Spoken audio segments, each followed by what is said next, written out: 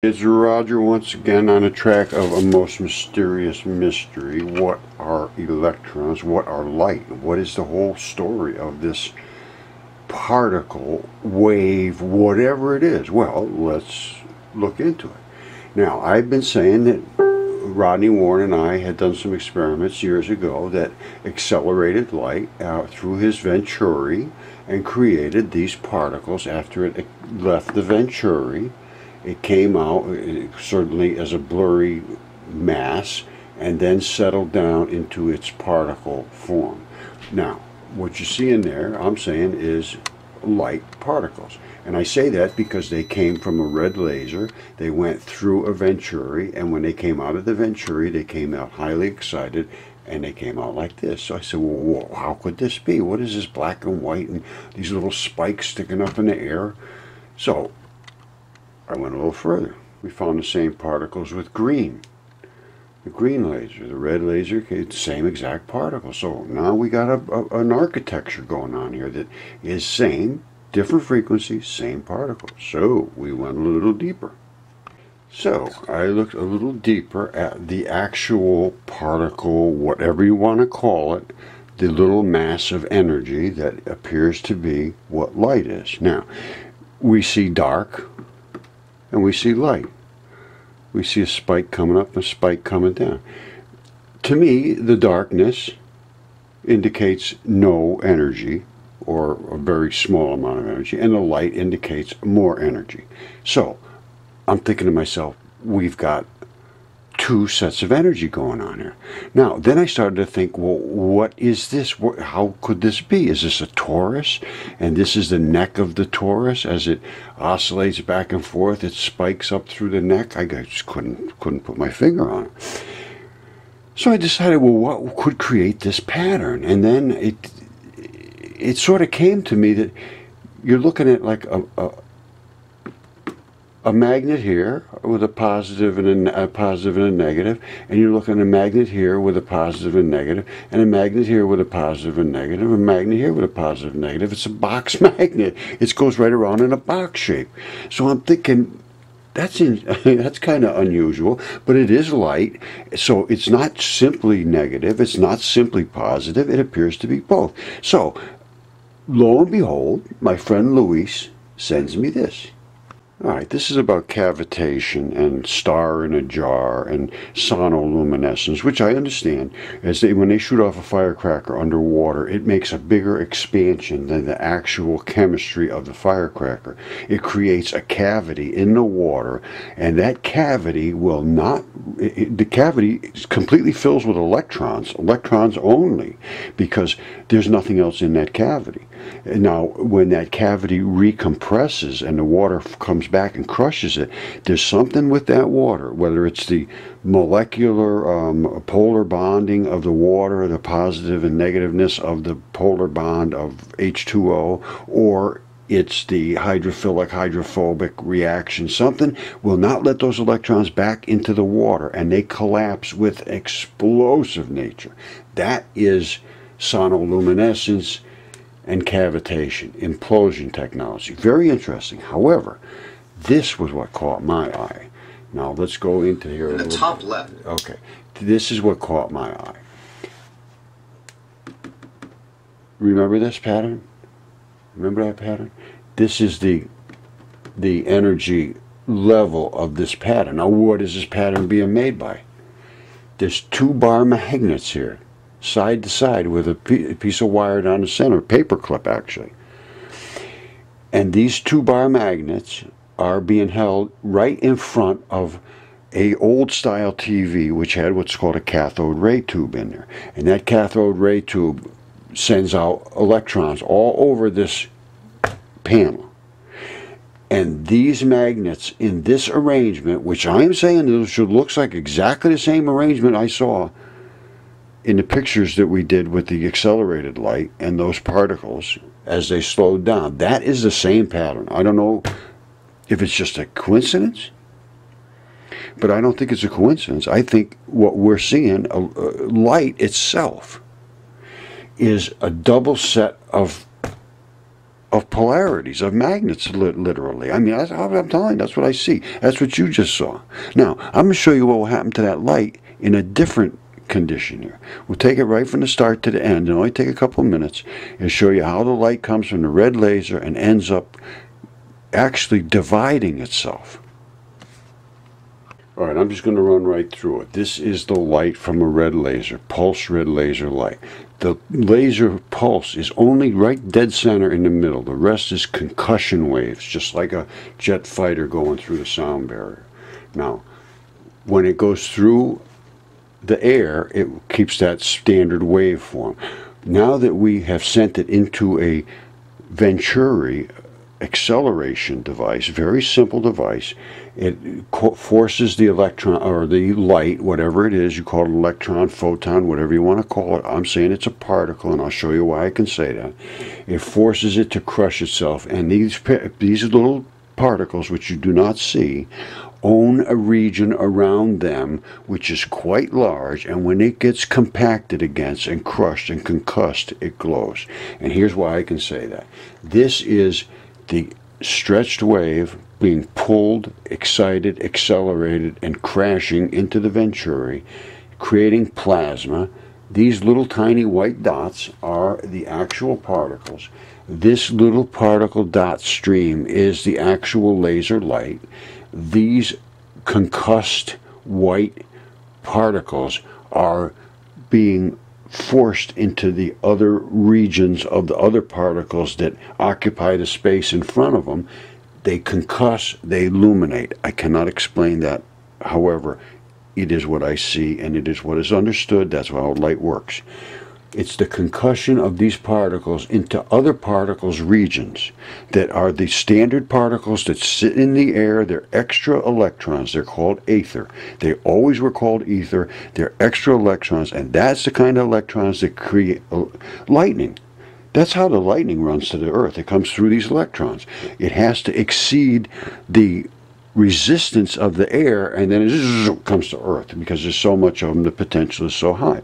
Same as if you walk through air that is heavy with static electricity, and you rub it onto yourself, or you rub it off of a seat or whatever, and you collect it on yourself, and then you touch something, or you get close to ground. The ground sucks those electrons right off of you because of that potential difference. The electrons jump, all right? Call them light, whatever you want. I'm calling them electrons, and I'm calling these the electrons. Call them photons, it's up to you. But what these different little particles do, and I'm saying they're particles, they're not waves, they're particles, they concuss the other particles that are in the air, which you can see, and you can see them quite easily. Those are those little white particles there, and they are in the air everywhere. And when they get crushed and concussed and forced, and it's happening because of this reverse electromagnetic wave that is huge because of this enormous energy interaction. All right, so we've got accelerated light, we've got ether, which is concussed and glowing in the atmosphere, we've got the particle stream concussing into its own other particles that create their regions, and they are now being forced into plasma, which is being excited and forced out the other side of the Venturi into what they call the interference patterns. It has nothing to do with a wavy, flappy thing. It's because these are all negative, well, they're all particles that have a net negativity. That's all I can say. It's a net negativity. I see there's positive and negative, but there has to be some dominant negativity, and I believe there's a net negativity. And that net negativity coming out of here forces everyone to get away from each other because they're all basically negative particles. They're negative particles. They say, get away from me. I'm negative. You're negative. Get away from me. And they do. They get away. They get away. They get away. They get away. They get away. And that's what creates these patterns. It's just a natural reaction to trying to get away from each other. Now, what happens when they come out of this Venturi is the Higgs field. We're looking into that accelerator right now. It's coming straight at us. These little fibers, these little white filaments, are the what they would call boson charged particle carriers. So it's a charged particle which is the electron or light, photon, whatever you want to call it, which I was showing you, that came through the accelerator as white blurry light, just comes flying through there as excitement of that particular electron, photon, whatever you call that. And here they are coming and finally smashing into unrestricted space, so it's more of a flat plane of space, and then when they smash into it, the electrons that are in this space that are not excited, they're just sitting there having a nice time. When these charged particles come crashing into them, they say, get out of my way, and get out of my way because I'm a spinning negative particle. You will also collect around me in a spinning pattern of negative particles, negative, positive, negative, positive. That's why you see all these little tiny dots. That is the polarity that sets up around the charged particle carrier, which is the boson. They would call these a Higgs field. Now, what else can happen to these fields? They can actually compress themselves against each other. This one right here is being crushed. You see how it's being crushed on this side and that side. You're seeing this and this are forcing against it and creating a higher energy, which is the color, and creating a forced field. This one over here, I believe, is a negatively spinning particle, which means it's spinning backwards. They should spin in a right-hand spin. That's the nature of the normal magnetic fields. That one doesn't have a magnetic field. There's no field around it. The particle is in the center of these little circles, so tiny that you will never see it. However, the field is what's obvious. This one here, the particle is what you see, because it is so highly excited, spinning backwards. It doesn't create a field. So, what happens when this thing ends up finishing its life? Let's see what happens there. Okay, that's that little white particle. You see it right there? And what ended up happening is it collided with a field that surrounds another tiny particle. You don't see the particle, you just see the fields. Now that one didn't have a field at all. That's the white one. There was no field, but it was extremely excited and hot and energetic. Now, what I see is that particle coming through here. Now, I don't know if this dark spot, which is right next to it, is related to this particle. In other words, is it drawing in the magnetic fields? I don't know. But I can see what it is doing is it's created some form of a pattern there that is very similar to these fields here, the lower field, these other fields.